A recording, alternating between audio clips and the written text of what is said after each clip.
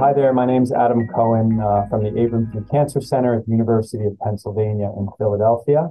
And on behalf of my co-authors, it's my pleasure to present our Trials in Progress abstract titled Sequential T-Cell Engagement for Myeloma, the STEM trial, a phase 2 study of Cevostamab consolidation following BCMA CAR T-cell therapy. This was presented at ASH 2023.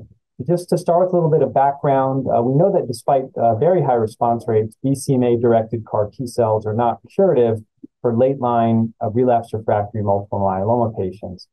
And resistance mechanisms may include poor persistence or function of the infused CAR T-cells, as well as potentially a decrease or even, in some cases, loss of BCMA expression on the myeloma cells. Cevostamab is a T-cell engaging bispecific antibody that targets FcRH5, which is another antigen expressed by myeloma cells, and this antibody has demonstrated activity in relapsed refractory myeloma.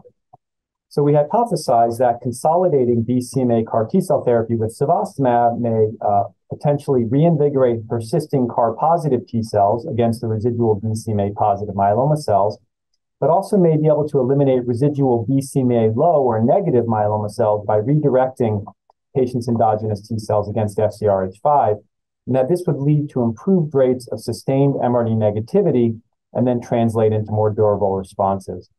In addition, we hypothesized that an MRD-directed fixed duration of therapy may limit the risk of infections and other complications from this approach.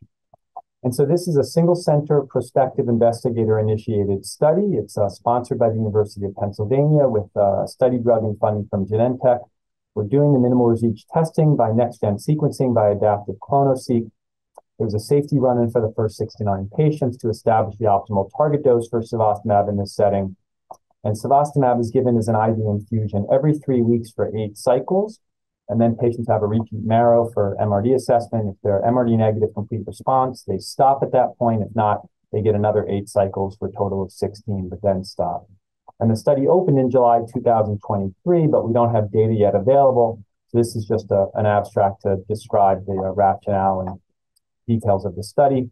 Key eligibility criteria are relapsed refractory myeloma patients who received the commercial BCMA CAR T-cell product, at this point either ide-cel or cilta-cel, 6 to 10 weeks prior to enrollment. They had to meet the current FDA-approved label for these products, which is at least 4 prior lines with an IMiD, PI, and CD38 antibody. They have to have stable disease or better after CAR T-cells. They can't have progressed. They had to have adequate hematologic function and renal function and good performance status. And the key exclusion criteria listed here include prior high-grade CRS or ICANS, any prior HLH or macrophage activation syndrome, or any prior Parkinsonism, autoimmune disease, active infection, and patients who received an out-of-spec or experimental CAR product are not eligible. So this is really the key slide showing the study schema.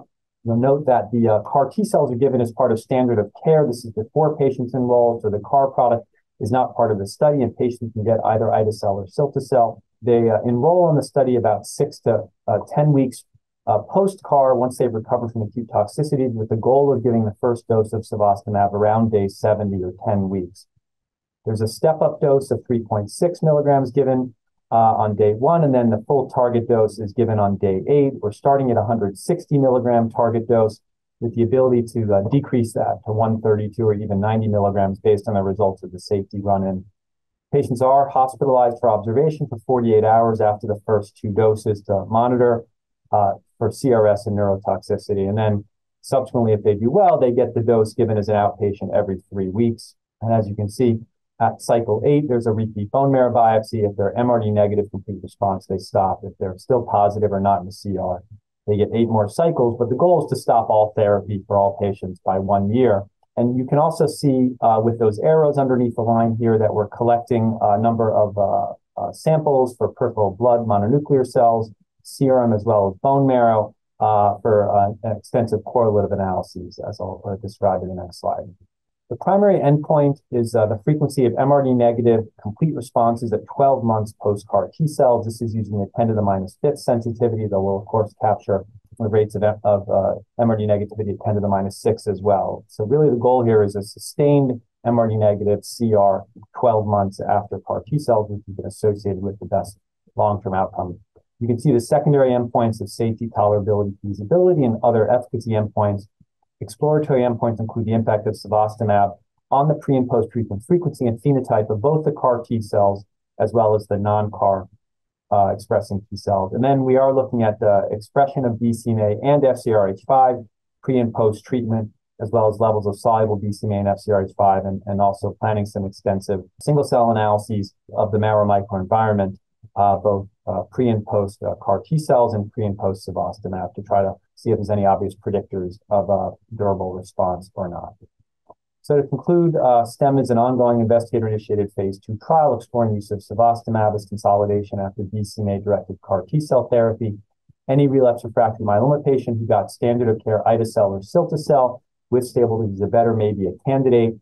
We're looking to screen patients between 6 to 10 weeks post-CAR therapy with plans to begin cevostamab around day 70, given it a fixed duration for 8 or 16 cycles based on the MRD negativity and IMWG response at cycle 8. And the primary endpoint is MRD negative complete response rate at 12 months. And my contact information is here. If anyone has a patient who might be a potential candidate, we'd be happy to see them to discuss the study. And I'd just like to thank all of my co-investigators, members of our clinical research group, and my collaborators at the Center for Cellular Immunotherapies here at Penn. Thanks for your attention.